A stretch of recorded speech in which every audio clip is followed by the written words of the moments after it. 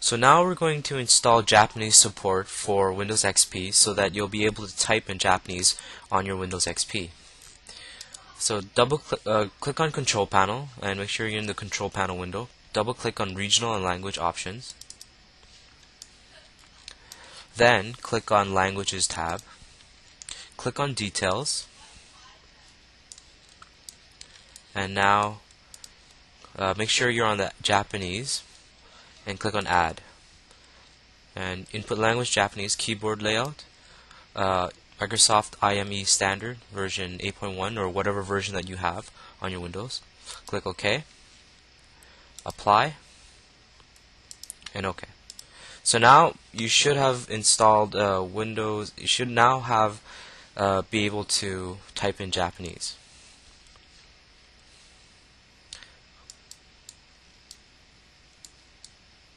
Now, if you look on your bottom right hand corner of the start bar, you should have the EN.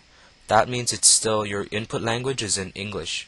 Now if I wanted to change it to Japanese, click on that and change to Japanese. So now you have a small A here.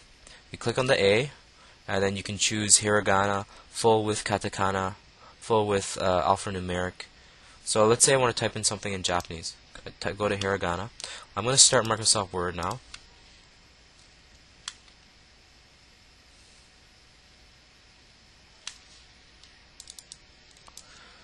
Okay, so I'm in Microsoft Word and I want to type in Japanese. So click on this, click on Japanese, and then click on input mode, hiragana. So I'm going to type in watashi wa. Watashi wa. Now if you hit space, it will show the kanji for watashi, which is that. But if that's not the right one, you press space again and then you could choose the list. But if watashi is fine, let's press 1 and then enter. Then you can type the next one. Watashi wa